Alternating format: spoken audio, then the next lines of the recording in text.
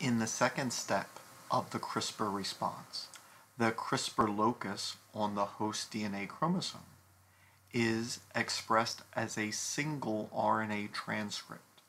This is known as the pre-CRISPR RNA. This pre-CRISPR RNA is then cleaved into CRISPR RNAs, which then bind Cas and other proteins. The RNA and proteins then form a ribonucleoprotein complex, a complex which possesses both RNA and protein. And it is this complex which will seek out and degrade foreign DNA. During the third and final step of the CRISPR response, the interference step, the CRISPR RNA serves as a guide which allows the ribonucleoprotein complex to recognize foreign DNA.